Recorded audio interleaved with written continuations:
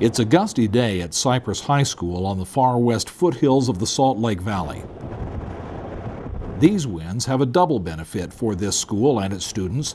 Cyprus is now one of only 4 Utah schools that are getting some of their electric power courtesy of an 850 kilowatt-hour wind turbine.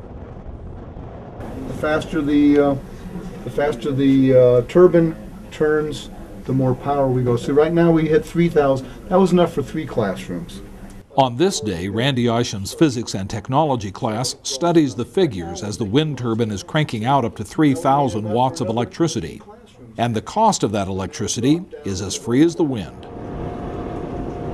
Although getting the wind turbine installed did require some sweat equity.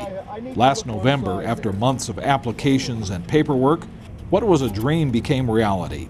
The wind turbine was delivered in parts.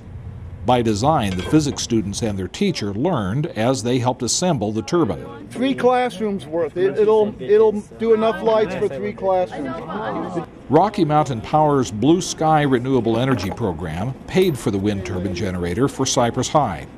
But the school and its students are getting more than free, clean electricity. The kids, besides seeing a little bit of wind energy actually going into the classroom, they'll be able to see that there is an application of what we do in physics and translate it to the real-life world.